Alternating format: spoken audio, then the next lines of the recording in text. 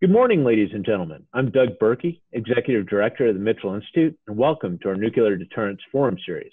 We're very fortunate to have Dr. Robert Soofer with us today.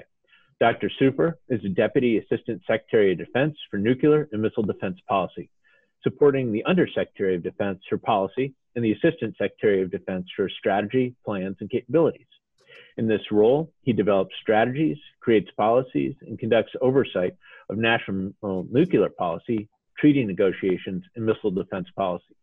He was a key architect of both the most recent Nuclear Posture Review and the Missile Defense Review. Previously, Dr. Soofer served as professional staff member on the Senate Armed Services Committee and was the staff lead for the Subcommittee on Strategic Forces.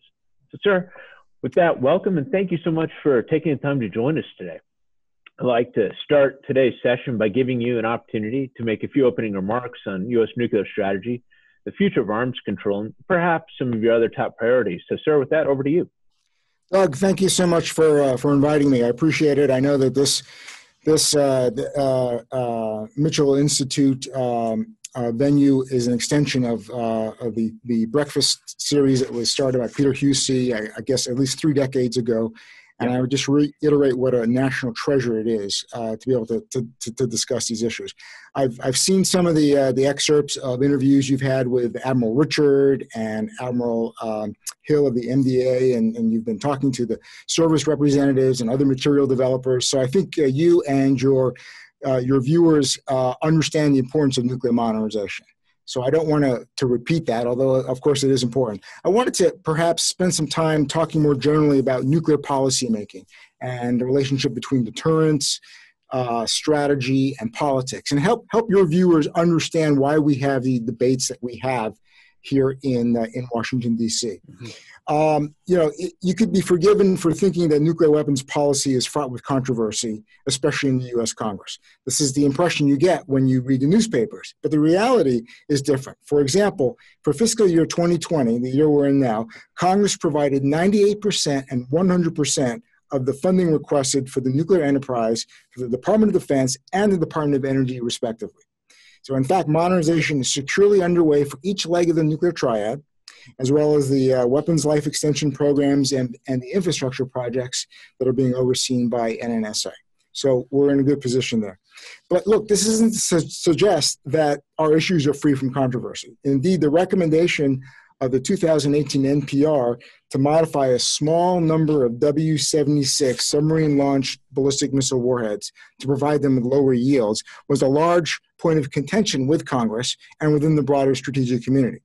The Democratic chairman of the HASC stated, quote, "The decision to deploy the 76-2 warhead remains a misguided and dangerous one. This deployment further increases the potential for miscalculation during a crisis. Validating the utility of so-called low-yield nuclear weapons in winning a nuclear war adds to the growing pressures of a nuclear arms race." By contrast, the ranking Republican member of the HASC, Mac Thornberry, stated, quote, "This deployment enhances U.S. deterrence and tells Russia that any attempt to use nuclear weapons as part of an escalate to de-escalate approach will not be successful. This action is a needed, prudent step to strengthen the security of the U.S. and our allies." So how is it that 2 senior members of the Armed Services Committee can come to very different conclusions about the 76-2? One believes it's a prudent measure. The other calls it misguided and even dangerous. Can we explain this merely because one has an R and the other a D after his name? Or are there fundamental disagreements about nuclear strategy and deterrence theory informing their views? Look, it's not only politicians who disagree. Nuclear experts across the spectrum of think tanks have opined in dramatically different ways, no doubt contributing to the discourse on Capitol Hill. My sense is that these debates over nuclear strategy, policy, and force structure are influenced not only by one's theory of how nuclear deterrence works, but also by various external factors not necessarily related to matters of strategy or deterrence logic, what I term politics. Right. So a few moments on policymaking. The conventional wisdom about policymaking, including nuclear policy, suggests that decisions flow from a rational calculation of interests and objectives with a conscious calibration of means and ends. But for those of you who have spent any time in government know, this conventional wisdom is wrong, or at least it's much more complicated. In practice, U.S. nuclear policy is affected by institutional procedures, bureaucratic politics, the push and pull of domestic and international politics, individual priorities, interest groups, lobbyists, the media, and even the press of time and events. In fact, there is no pure objective analysis of nuclear policies. Decisions taken by an administration on what nuclear strategy to pursue, what kind and how many nuclear weapons to build, and even when to use nuclear weapons are influenced by a host of factors. For example, the debate over nuclear no-first-use policy is influenced by alliance politics. Likewise, the need to reassure allies drives U.S. nuclear force structure requirements and even U.S. nuclear strategy itself. Budgets and domestic politics certainly inform nuclear force structure decisions as much as strategic requirements. And so my point is there is no pure nuclear policy driven only by rational strategic analysis. Let's return to the two different reactions to the 76-2 that I mentioned earlier. I might suggest that Chairman Smith and Ranking Member Thornberry enjoy two very different perspectives on nuclear strategy, and that these views are based on dissimilar assumptions about how nuclear deterrence works. For the sake of this discussion, allow me to offer two basic schools of thought: simple and complex deterrence. These categories are illustrative, and scholars in the field use different terminology to convey a spectrum of theoretical approaches to deterrence. Simple deterrence, sometimes referred to as minimum deterrence, reckons that deterrence is achieved by maintaining the plausibility of nuclear retaliation, which can be achieved fairly easily with a limited number of nuclear weapons. Deterrence, according to Robert Jervis, a scholar in this field, says that comes from having enough to destroy the other's cities. This capability is an absolute, not a relative one. Bruce Blair, who unfortunately recently passed away, suggested that, quote, deterrence today would remain stable even if retaliation against only 10 cities were assured. For this school of thought, nuclear strategy and the nuclear balance is less important to credible deterrence than maintaining the ability to retaliate against the adversary society.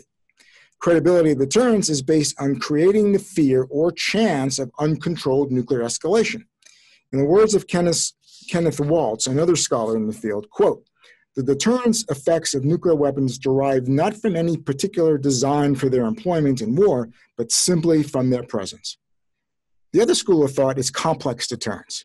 As the name would suggest, this recognizes effective deterrence to be more complicated, requiring an understanding of the adversary, an appreciation for deterrence under varying circumstances and scenarios, and requiring more attention to the types of capabilities and flexibility needed to ensure deterrence credibility in support of broader U.S. strategy. This school of thought pays close attention to the nuclear balance and places a premium upon assuring the survivability of nuclear forces that can threaten what the adversary holds dear. This approach to deterrence has been the basis of U.S. nuclear policy since the 1970s and probably even the 1960s. As Secretary of Defense Schlesinger said in 1975, quote, to be credible and hence effective over the range of possible contingencies, deterrence must rest on many options and on a spectrum of capabilities. Now, back to our two members of Congress. Chairman Smith likely falls into the simple deterrence category, whereas Ranking Member Thornberry is in the complex deterrence camp. Chairman Smith likely believes the 76-2 is dangerous because for him, nuclear deterrence and strategic stability are derived from mutual vulnerability, and that for deterrence to be effective, one must make nuclear use as abhorrent as possible. In his view, a low-yield nuclear weapon is designed for nuclear warfighting rather than deterrence, which in turn makes nuclear war more likely. At the very least, the W76-2 is gratuitous for deterrence. At the very worst, it lowers the threshold for nuclear use and makes nuclear war more likely. Mr. Thornberry is likely in the complex deterrence camp. He believes deterrence threats, to be credible, must take into account the views and capabilities of the adversary. And he sees a Russia that is expanding its tactical nuclear weapons capabilities, exercising to a doctrine for limited first use, and is on occasion threatening our allies with nuclear strikes. For him, the low-yield SLBM warhead provides the president with additional nuclear options in a regional context that would deter Russia's nuclear use in any scenario. For Thornberry, the threat of U.S. nuclear employment on behalf of our allies is made more credible in the eyes of Russia and China when we build capabilities to implement those threats. As NATO Secretary General Stoltenberg put it, Quote, deterrence starts with resolve. It's not enough to feel it, you have to show it. The W76-2 raises the threshold for Russian nuclear use because Russian leaders see that we have taken practical steps to ensure that adversaries can derive no benefit from even limited nuclear use. So there you have it. Two different views about the need for the W76-2 based on very different assumptions about how deterrence works. Now, it's difficult to explain these disagreements over the 76-2 only on the basis of deterrence theory, if only because it may be too much of a coincidence that mostly Democratic members oppose while Republican members support the weapon. So perhaps there is an element of politics involved, and one shouldn't discount the role played by interest groups and think tanks. It is perhaps notable that although the 76-2 was controversial, House Democrats supported the modernization of the nuclear triad writ large, programs that were started and endorsed by the Obama administration. So now let's talk a little bit about nuclear strategy.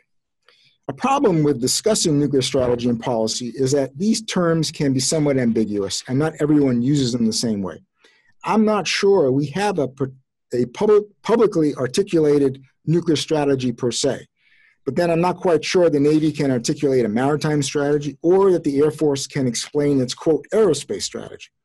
Instead, we usually speak in terms of nuclear weapons roles, principles, employment guidance, and declaratory policy. So let's start with some key principles in declaratory policy as derived from the 2018 Nuclear Posture Review, which, if you haven't figured out by now, hews closely to the complex theory of deterrence, as did the 2010 NPR for that matter.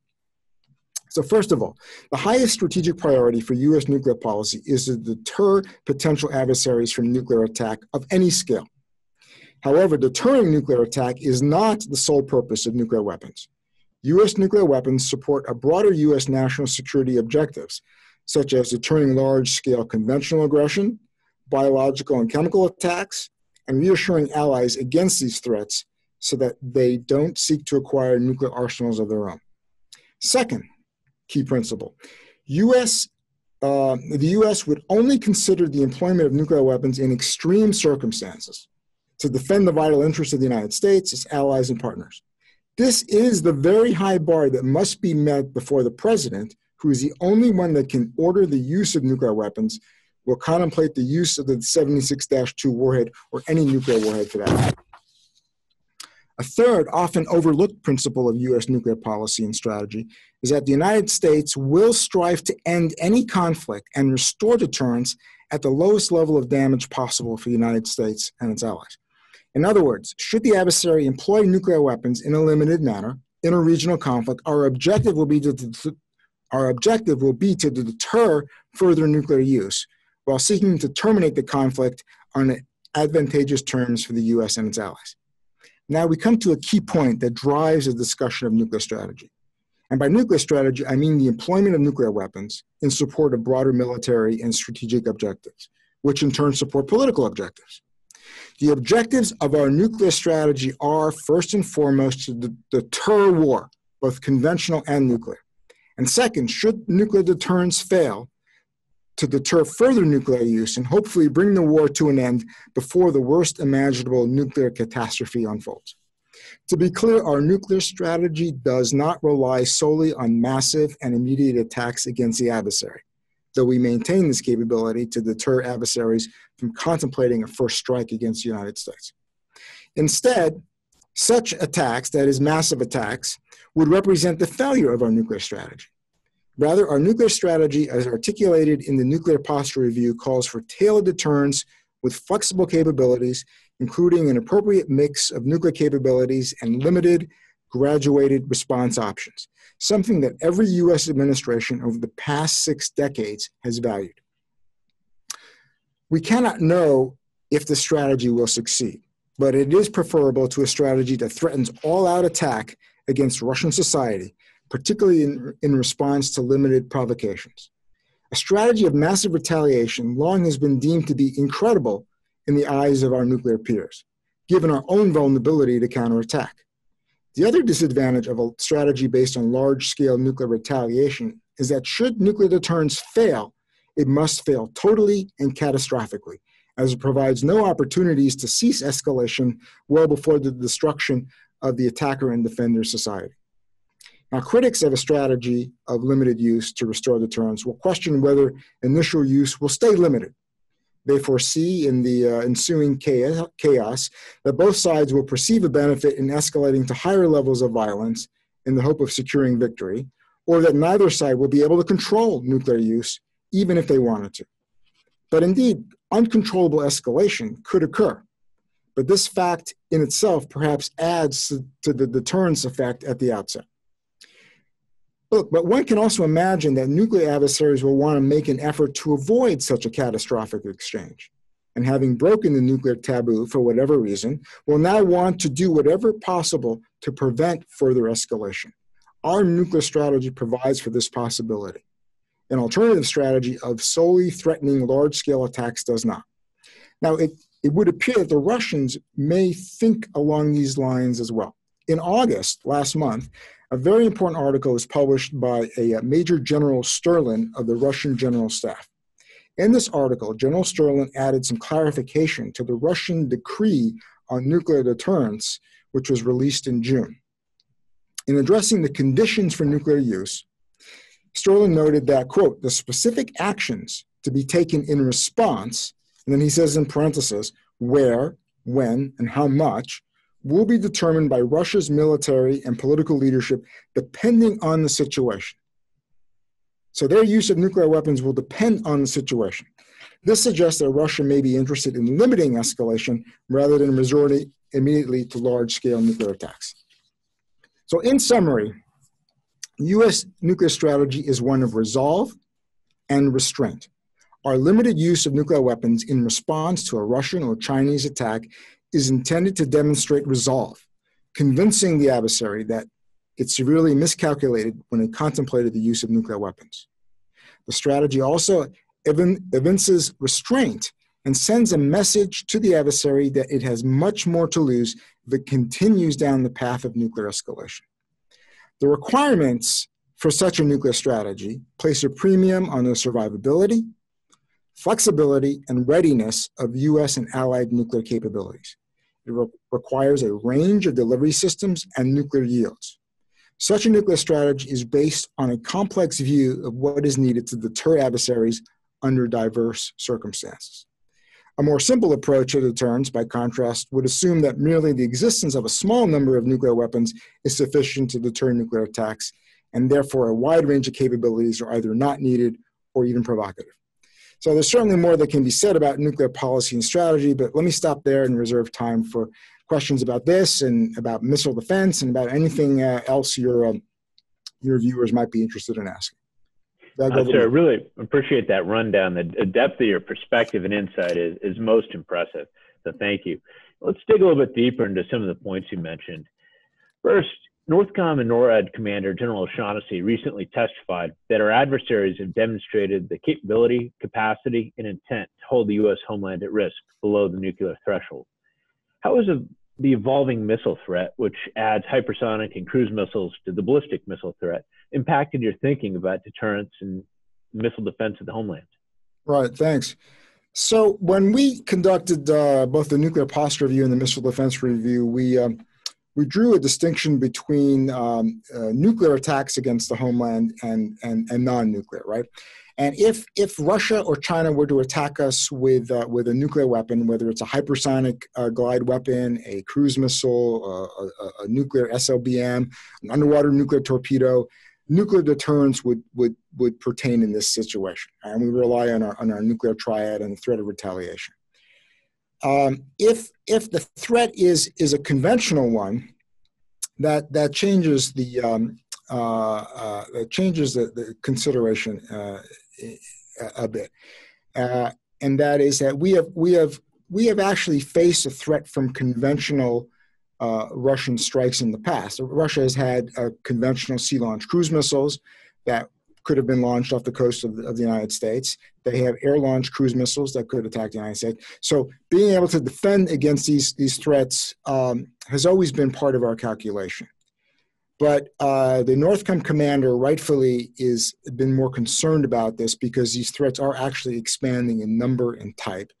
And it's probably part of a Russian, or it would be part of a Russian and Chinese strategy to prevent us from reinforcing our allies, right? We think about defending ports in NATO, for instance. Well, we need to also defend the ports of embarkation here in the United States. And so being able to protect these critical capabilities with missile defense against even conventional cruise missile strikes or conventional ballistic missile strikes is something that we need to pay increasing attention to. But again, if the threat is nuclear armed, go back to nuclear deterrence 101, right? And so in that sense, I'm not sure a hypersonic missile armed with a nuclear weapon changes the threat picture much more than what Russia can already do with ballistic missiles launched by ICBMs or submarine-launched ballistic missiles, which also fly at hypersonic speeds. So in many ways, it's a back to the future type scenario with some of these issues. Right. So both the HASC and the SASC fully funded nuclear modernization in their markup of the 2021 National Defense Authorization Act. And as you mentioned, it seems to suggest there's a degree of bipartisan agreement on the need to modernize our nuclear enterprise. And you touched on this before, but if you could go on to it a little bit more, is this a fair assessment? And where do you really see this consensus going? Yeah, I really do believe that the genesis of this consensus can be traced back to first the 2009 Strategic Posture Commission report. This was chaired by James Schlesinger and William Perry. And again, they drew this linkage between nuclear modernization and nonproliferation and arms control. This linkage here was reinforced, I think, during the debate over the New START Treaty in 2010, where again you had a commitment to nuclear modernization as well as pursuing arms control, where effective arms control where possible. And I think that fundamental consensus was carried through in Obama's 2010 nuclear posture review, because in that review they recommended the modernization essentially of each leg of the nuclear triad, and this was again reinforced in the resolution of ratification and the letter from President Obama to the U.S. Senate prior to the advice and consent of the New START Treaty. So there is this general consensus on modernizing each leg of the nuclear triad, as well as our forward deployed capabilities in the way of B-61 bombs and the dual capable aircraft. There was a lot of discussion when the new Congress took over. Chairman Smith raised some very important questions. Do we need to have an ICBM leg? Should we conduct a new nuclear posture review? Look, I think these are all legitimate questions to be raised. Every 2 years, we have a new set of members that enter the Congress. Turnover in the Senate is less so, but it's always important to discuss these issues. But at the end of the day, Adam Smith asked these questions, but the questions were answered. And what came out the other end was support by both Democrats and Republicans, authorizers and appropriators, to fund each leg, the modernization of each leg of the nuclear triad, right? Where the controversy was on the W76-2, and I explained that reasonable people can disagree about how it fits in with our nuclear strategy, and depending on how you think about nuclear deterrence, you'll have one view or another. There's some politics involved, of course, but those issues were discussed, and I'm glad they were discussed. But at the end of the day, the decision was taken by Congress to support the 76-2. And I would suggest that there are also members, my predecessors, who've had this position in the Obama administration, understand the value of that, understand the strategic logic underpinning that. So while we can differ on the margins, this consensus on the need to recapitalize our nuclear forces to address a growing Russian threat in the context of this great power competition, I don't think there's any disagreement whatsoever. And I think the congressional marks bear that out. Now, this year, the HASC and the SASC have marked up. They've provided full support again for all these programs. The House Appropriations Committee took a $2 billion reduction to the Department of Energy's request for these capabilities. It's a very large cut. It's going to have tremendous impact on our ability to modernize the nuclear infrastructure. But I hope that the Senate Appropriations Committee will fully fund the request, and that in conference we'll be able to explain to the House appropriators again the logic behind this request. Point out that these things were funded in the past. For instance, funding the production of plutonium pits. It's something that was supported by the Obama administration.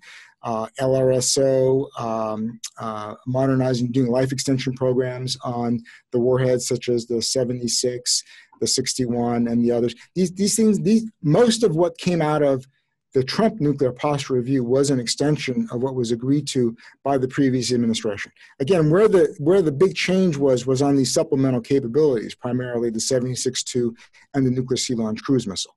So we're going to have a debate over these, and as we should.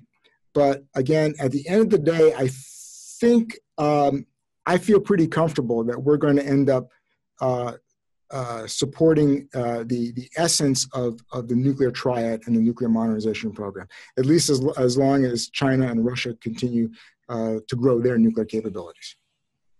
Now, I appreciate that. And, obviously, sticking with the Hill theme here a little bit, continuing resolutions are always harmful with the Department of Defense, but particularly when a lot of modernization is underway, it can be particularly difficult. And with things like GBSD in play and other programs, could you please talk to us about how CRs are impacting your efforts to modernize the triad? Well, with a CR, you're going to have less money than what is needed for the program, and that invariably is going to slow down the program. There's no question about it. GBSD, I think the contract is going to be awarded before the end of this fiscal year. So in terms of a new start, we should be covered. But if there is a continuing resolution, there will be less money available in 21 than is needed for GBSD as well as the other programs, and it's going to have an impact. There's no question about it. But all programs in the Department of Defense will likely be impacted unless certain anomalies are built into that continuing resolution. So looking a little bit broader here, critics often point to Russia and China's nuclear modernization efforts as evidence that the United States' missile defense and nuclear modernization programs are spurring a renewed arms race. How would you respond to that criticism? And as a follow-up, what are Russia and China's primary motivations regarding the vector of their nuclear programs? All right. Well, let's maybe separate this out. I hear the argument, especially when I've been on the Hill, that our missile defense programs are prompting, Russian and Chinese nuclear modernization.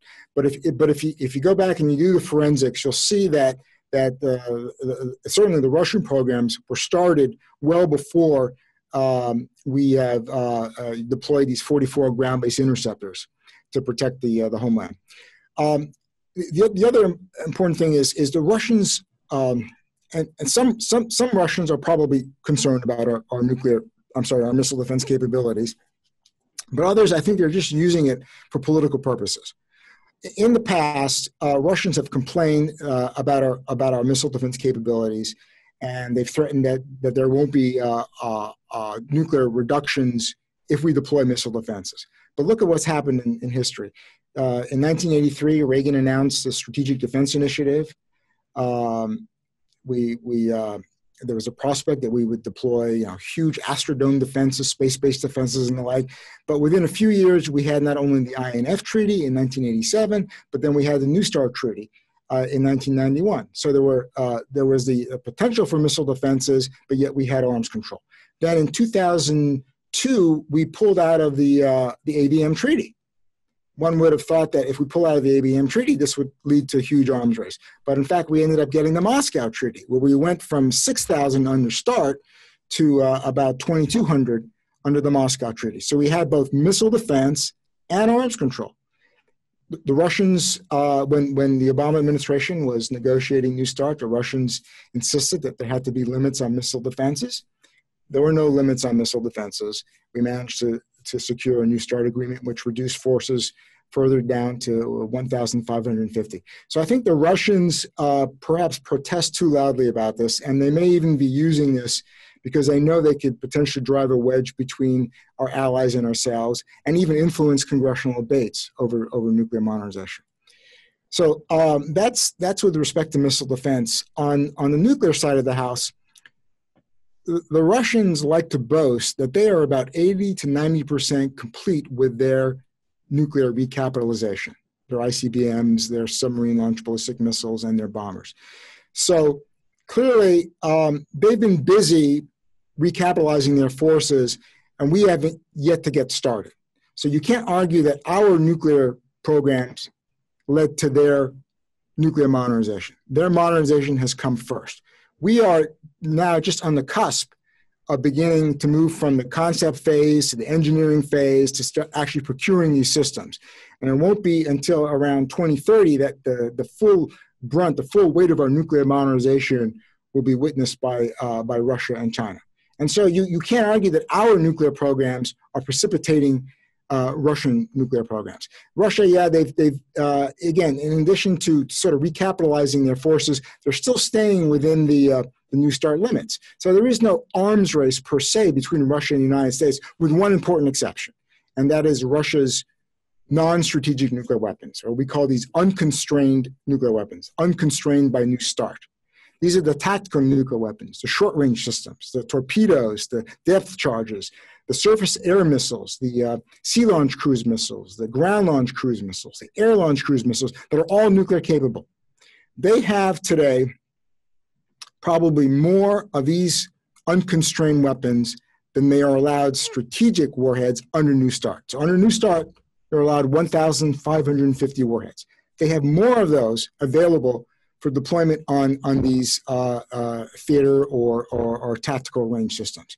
That's the problem. That's the problem that we face. And this was what kept us awake at night when we conducted a nuclear posture review, and which led us to the conclusion that in addition to these capabilities, the Russian nuclear doctrine, the way they exercise to this, we had to do something to counter Russia's perception that they could use these weapons to coerce us in a regional conflict. And this led to the recommendation for the 76-2 and to the nuclear sea-launched cruise missile. So I'll say that, again, when it comes to strategic forces, there is no arms race. There's only recapitalization on both sides. Russia is racing to grow its tactical nuclear weapons. We're just starting to tie our sneakers to get into this race.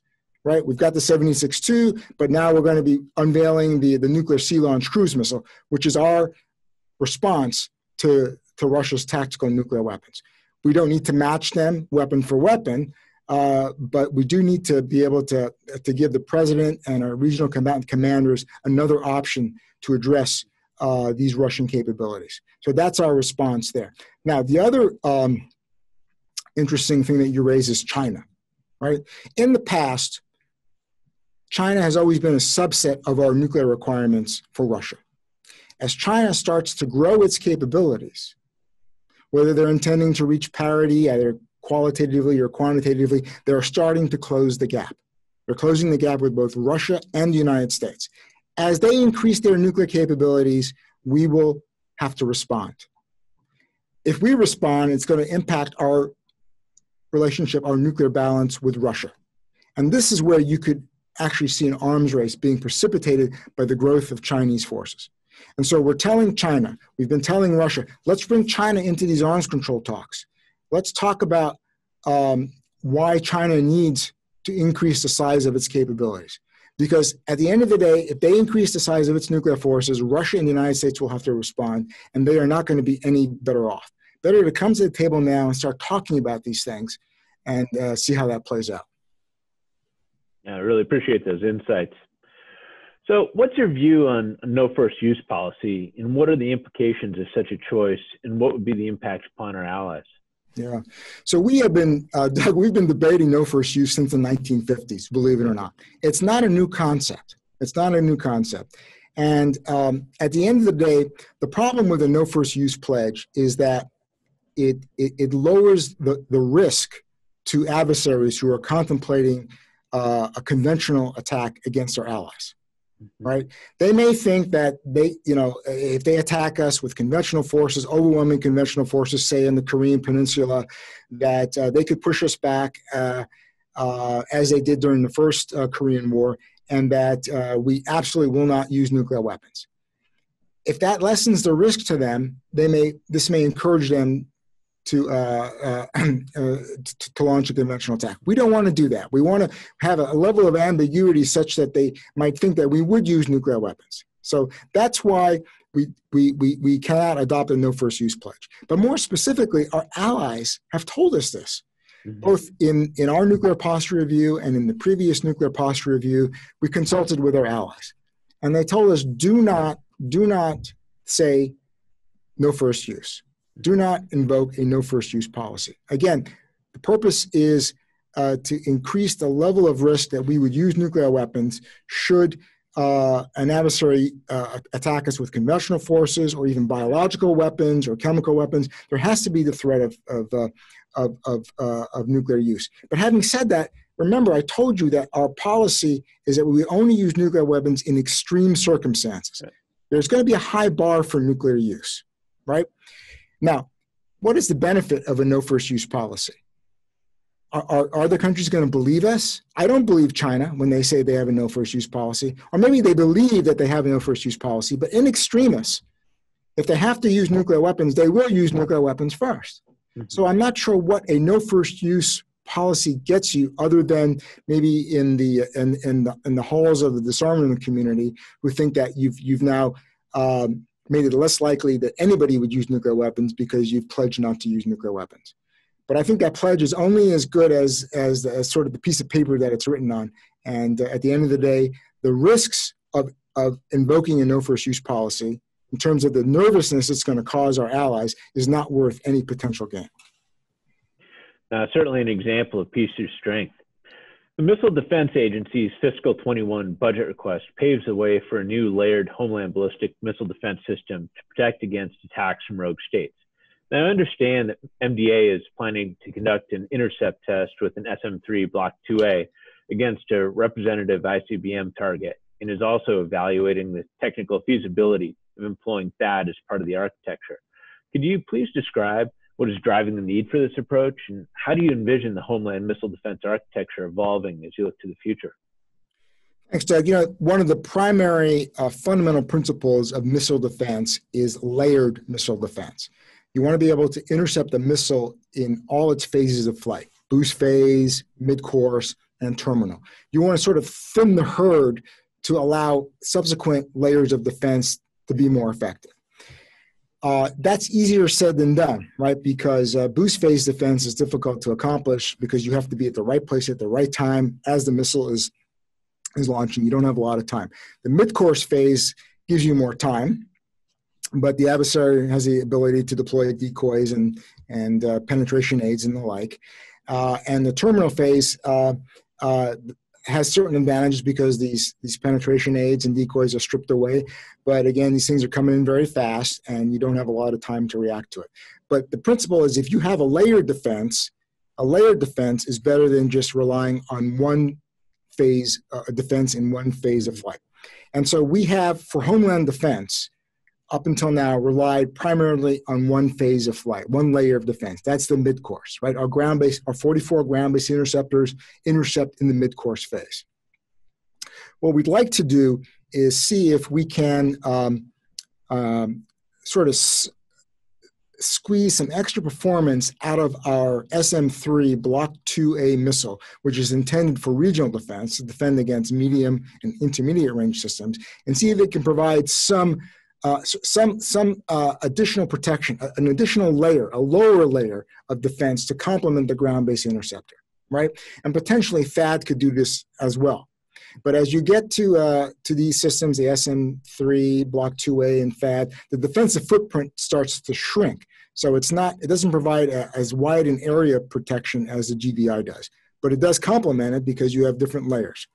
Mm-hmm. What's driving us to consider this more urgently now than in the past is the fact that the modernization of our ground-based interceptors has been delayed. Originally, we were going to add an additional 20 ground-based interceptors in the middle of the next decade. But due to complications associated with the redesigned kill vehicle and the increase in the threat, the Department of Defense made a decision based on engineering and threat estimates to pursue a next generation interceptor, a more capable interceptor. In fact, this interceptor will be new from include a new booster as well as a new warhead, kill vehicle, and it's truly going to be the next generation system. And as a result of that, it's going to take a little more time. We're going to start introducing that system in 2028, right? And so potentially there's a gap, or there's a risk, I should say, between 2025, when we had anticipated having the additional 20 GBIs, in 2028. So we don't know exactly what that gap is. We don't know what the risk is, because we know that North Korea is planning to increase the size of its ICBM capabilities, maybe even move to a submarine-launched ballistic missile, but we don't know the extent of that. So in order to buy down some of that risk, we're going to look at whether or not the SM-3-2A can perform this underlayer role. We'll conduct a test before the end of this calendar year, and if it works, then figure out some way to integrate it into our defense. I'm not sure the plans have been laid out, the concept of operations, but one could contemplate, because these are sea-based systems, the initial deployment would occur on ships. And the ships would have to be located in a particular position closer to the U.S. shore in order to provide that layer of defense. Of course, this provides complications for the U.S. Navy that would want to have its nuclear ships more forward deployed to address conventional threats. And so we'll have to work that out. But eventually, in addition to deploying the SM-3-2A on ships, you could envision the system being deployed on U.S. territory as well. And again, we haven't thought completely through this. We need to figure out first and foremost whether or not this is going to work, and that's going to happen hopefully by the end of this year. And if it does work, now we have a capability to address the North Korean threat. I don't think this is going to pose a threat to a large nuclear force such as Russia. Again, remember, Russia has, under New START, 1,550 warheads. We have 44 interceptors. We're going to add another 20 to get up to 64 ground-based interceptors, and we'll have a number of SM-3-2As, probably I'm not sure what the total number is, but it's going to be in the low hundreds. And these are systems that are not just going to be deployed for the United States, but spread throughout the regions. So given the small numbers of GBIs and SM-3-2As in the underlay, this doesn't pose a threat to Russia. It will, however, help us deal with the North Korean threat. And that's why we're pursuing it. I appreciate that. There have been several rounds of talks between Russia and the United States to extend New START, but the two sides appear to be far apart on several key points. What are some of the issues that need to be addressed with an extension of New START, and how likely do you view progress in some of those areas? Thanks, Doug. I've had the privilege of joining Ambassador Billingsley, who's a special presidential envoy for arms control, on our talks with the Russians in Vienna. And I would characterize those talks as being very professional. We've sort of gotten beyond the talking points. We've had good exchange back and forth between the two sides. And in addition to pursuing the arms control discussions per se, we're also delving into nuclear doctrine, nuclear policy, nuclear strategy, which of course influences your nuclear force structure, which could influence the way you think about arms control. All very helpful, and I think we're making a lot of progress. In fact, I think this article by Major General Sterlin that I mentioned, which follows the Russian nuclear decree back in June, is potentially a response to our discussions with the Russians. So I think we're making progress in that sense. I really appreciate that. But let me talk more specifically about New START extension, because I think that there is a misperception, at least in some sectors of the press, that the Trump administration is not interested in an extension under any circumstances, and we're just going through the motions. Let me quote to you from our U.S. ambassador to Moscow, John Sullivan. He said, quote, "We are willing to contemplate the extension of the New START, but such an extension will only occur if we agree on a broader framework." Three things here. One, address concerns that we have with Russia's buildup of its unconstrained nuclear weapons, the so-called non-strategic nuclear weapons, which include short and medium-range systems. Second, strengthen the verification mechanism under the existing New START agreement. And 3, enable China's future inclusion in nuclear arms control discussions and ultimately future arms control agreements.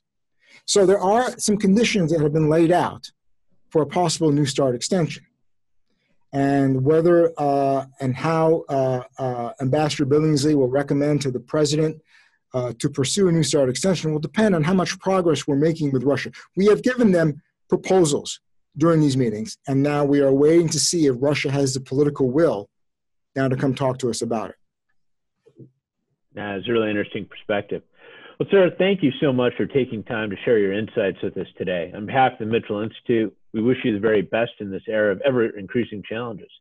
Now, as a reminder to our listeners, our next Aerospace Nation event will be this coming Monday, September 8th, with Brigadier General Adrian Spain. General Spain is the Director of Plans, Programs, and Analyses, United States Air Forces in Europe and Air Forces Africa. Now, sir, we're going to open the session to questions from the audience who've been listening to our conversation. As a reminder to our listeners, you can participate in the Q&A by raising your hand on the menu device. When I call on you, before asking your questions, please unmute your mic and state your name and affiliation for our guest. You can also submit a question in writing using the Q&A function. So with that, let's see what's in Q&A here. First one here from Joe Gould. Question on GBSD Minuteman III. The Air Force planned to award the development contract for the GBSD program in August, according to the FY21 budget request. So first question, when will DoD announce the award, and has COVID delayed it? And 2, if the Minuteman III won't be able to penetrate Russian and Chinese missile defenses, is there something they figured out about defeating a large number of ICBMs armed with penetration aids? I believe that the award will be released before the end of the fiscal year, right? So the fiscal year ends September 30th. So I don't think COVID has stopped that from happening. So that's the good news. In terms of being able to penetrate Russian missile defenses and Chinese missile defenses, China, especially Russia, they, again, and this sort of belies their criticism of U.S. missile defenses, they have a missile defense system of Moscow. It consists now of about 68 nuclear-tipped interceptors.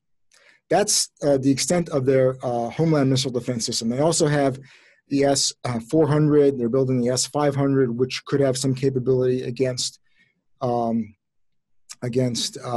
short, medium-range systems.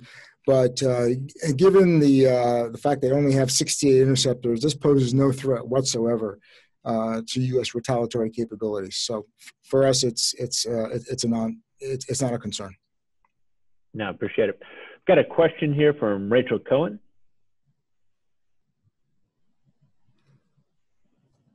Good morning. Thank you for doing this.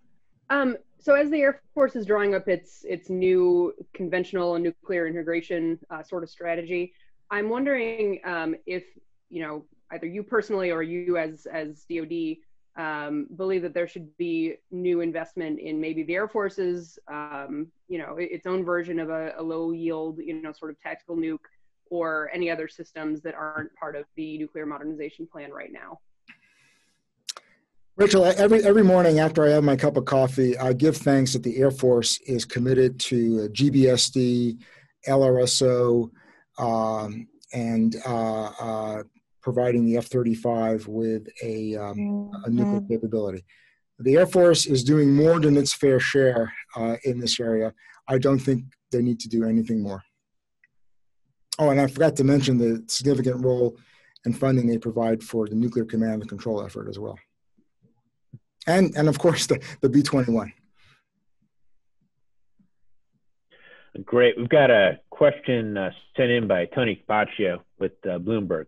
So the China report released yesterday implied that the PRC is modifying its no first use policy by putting some of its silo-based force on launch on warning. How significant is this apparent change? And realistically, does the PRC pose a threat of using a nuclear weapon against U.S. versus Russia? Well, again, I don't I tend to ignore whether they have a no first use policy or not. I ignore. You got to look at the forces. You got to look at their strategy. You look at a scenario for potential use in a regional conflict, and that's how we evaluate the Chinese nuclear threat and the way we tailor our deterrence strategy against them. The fact that they have a launch on warning approach bears some consideration. We and the Russians have a launch under attack approach, but we also target our ICBMs against an open ocean, right? It's not clear what the Chinese approach is, which is why, again, we need to get them to come back to the table and talk to us so we understand better their strategic doctrine and exactly what they mean by launch under attack or launch on warning. It's an important consideration, and we need to pay attention to it. Good deal. Got a question here from General Elder. There's been interest expressed in having a multilateral nuclear arms control treaty with Russia, China, the UK, and France. How might the U.S. go about reaching such an agreement? Right. Well, that's our approach right now. We've made it. The president has made it clear that there are three elements to this new framework for arms control. One is we've got to address all nuclear warheads, not just the ones that are limited under New START, right? The strategic systems, but we've got to include the tactical nuclear weapons, what we call the unconstrained systems. They all have to be included. Second is we have to have effective verification. There are ways that there are things that we're proposing to the Russians to help bolster some of the verification provisions under New START. But any future agreement must also incorporate effective verification mechanisms. And the third element of this new approach has been to bring China into the discussions, right? China is growing its nuclear forces. China and I think the reason they're growing their nuclear forces is because this is part of their approach to becoming a great power. They've said quite openly that by 2049, they want to be top dog in the region. And if you're going to be a great power, nuclear weapons are part of that. But they have to understand that if they build up their nuclear capabilities, this is going to impact Russian and U.S. nuclear forces. And at the end of the day, they may be worse off by increasing the size of their nuclear forces if this precipitates a response or an increase by the U.S. and Russia. And so the approach right now is we're talking to Russia, trying to reach some sort of an arrangement, some sort of a framework to include all nuclear warheads, improve our verification techniques, and then figure out how we would then bring China into these discussions and into an eventual agreement. Now, it's possible that the Russians would want us to consider the UK and the French forces in this as well. And I won't speak for our allies on this, but that you may eventually see a much larger multilateral approach as opposed to just a three-way approach that we think about it right now. I appreciate that. We've got a question here from So-Young Kim from Radio Free Asia. He asks, on IAEA's report released yesterday, said there's no sign North Korea reprocessed spent fuel from its main nuclear reactor into plutonium the past year, but it seems to have continued to enrich uranium. Is the U.S. government aware of the latest development in North Korea, and can you comment on the latest with the overall program? I'm only familiar with this in a very general sense, so I would prefer not to comment today on that. Yep, no problem. Got a question here from our very own Peter Husey. He compliments your presentation. And when you look at the present nuclear consensus, do you see any possible fissures on that in the future and any dangers there? Yeah. So there's always dangers, right? And it's politics. It comes down to politics. Again, I think there's a solid consensus on the deterrence logic that underpins our nuclear strategy that requires a nuclear triad. that is clear. It is clear was made clear by President Obama, and has been made clear by President Trump. And so that consensus should hold. Now, what's going to happen, though, is as we start moving from the conceptual stages and the engineering stages to actually bending metal and procuring submarines and ICBMs and bombers, the budget is going to go up, right? The share of the DoD budget will go up. Right now, we commit about 3.5% of the DoD budget to the nuclear enterprise. At the peak of our modernization, we're going to probably add another 3.5%. That's still only about 7% of the DoD budget. But this is going to put a lot of pressure on the services, no doubt. The Navy, the Air Force, and we are going to have to figure out how to deal with that. And these budget pressures create their own dynamics. This is the politics within the building, right? Then there's the politics on Capitol Hill.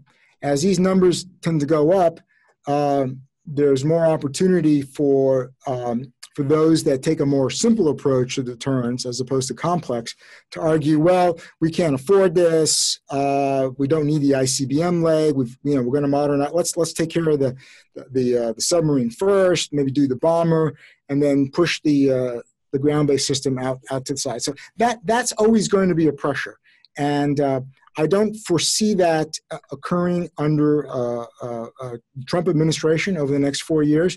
But if there were to be a new administration, depending on who is appointed in position of authority to make these decisions, you may have these types of discussions. But again, that fundamental consensus to go forward with the triad and including the LRSO and the F-35, I think it's solid. I think it's there. Where the arguments are going to occur are probably on things like no first use, whether to go forward with a nuclear sea launch cruise missile. But at the end of the day, I say to my good friend Peter that thanks to his efforts, to the Mitchell Institute, to helping to inform people about what's going on. When I give my little elevator speech to a member of Congress, it's look, the reason that we need to modernize our nuclear policy is it's sensible, it's reasonable, and it's affordable. It's sensible because it's a response to the strategic environment. We know that Russia is modernizing its capabilities. You've seen the report on China. They are growing their nuclear forces. So this is just a sensible response to the strategic environment.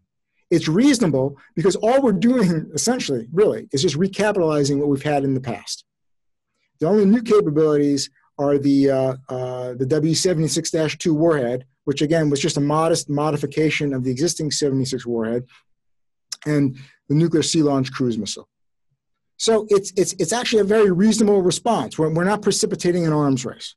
And finally, it is affordable. I just pointed out that at the height, this will be 7% of the defense budget. So I think that's affordable, and that's only over a certain number of years, and then we return back down to our normal funding of about 3 to 3.5%. So it's sensible, it's reasonable, and it's affordable. Yeah. Got time for one more, and we'll pick on Dan Leone with the Exchange Monitor. He's asking, when was the last time DOE briefed DoD about the effect of COVID-19 response on the B-6112 and the W-88 Alt-370 programs? Is DoD confident that these refurbs will be done in time to meet the IOC for both weapons? This is something that the Nuclear Weapons Council tracks very carefully. Under Secretary Lord chairs the council, and her staff have paid particular attention to this.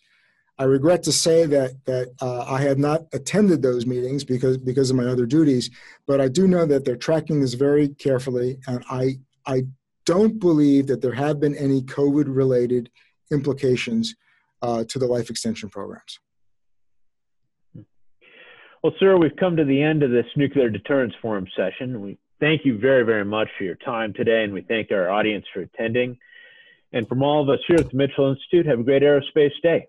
Thank you, Doug. I appreciate it. Sir, thank you so much, and we look forward to seeing you again soon. All righty. Bye-bye. Take care.